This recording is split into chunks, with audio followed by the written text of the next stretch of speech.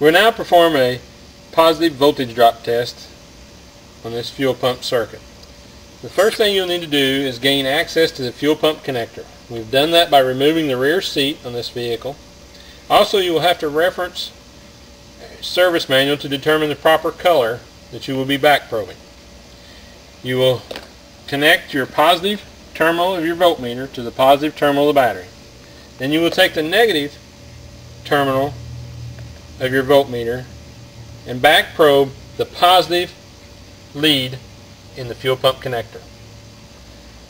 At this point, you will have to have an assistant help you to energize the circuit. This may require him to cycle the key on and off. As you can see, we have 0.47 volts. 0.5 or below is acceptable.